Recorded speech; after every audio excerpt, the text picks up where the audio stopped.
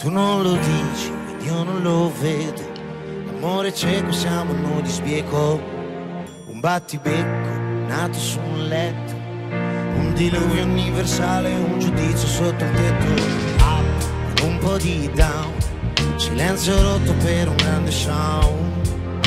Semplici pure complessi, libri aperti in equilibrio tra segreti e compromessi. Facili occasioni per difficili concetti, anime purissime e sporchissimi difetti. Fragili combinazioni tra ragione ed emozioni, solitudini e condivisioni.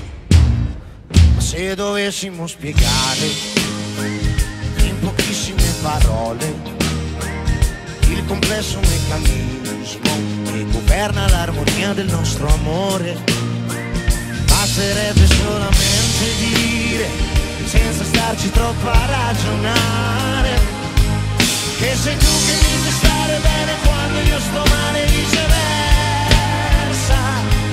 Che sei tu che mi fai stare bene quando io sto male, viceversa. Detto questo, cosa ci resta dopo una vita al centro della festa? Protagonisti dei numeri uno, invidiabili da tutti, indispensabili a nessuno. Madre che dice del padre, avrei voluto solo realizzare il mio ideale, una vita normale. Ma l'amore di normale non ha neanche le parole. Parlano di pace, fanno la rivoluzione, dittatori in testa e partigiani dentro il cuore. Non c'è soluzione che non sia l'accettazione di lasciarsi abbandonati all'inquestione. Ma se dovessimo spiegare in pochissime parole il complesso meccanismo che governa l'armonia del nostro amore, basterebbe solamente dire, senza starci troppo a ragionare, che sei tu che mi fai stare bene quando io sto male, viceversa. Che sei tu che mi fai stare bene quando io sto male, viceversa.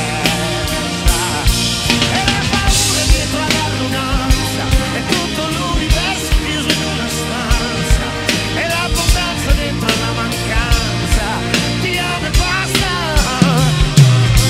E l'abitudine della sorpresa è una vittoria poco prima della resa.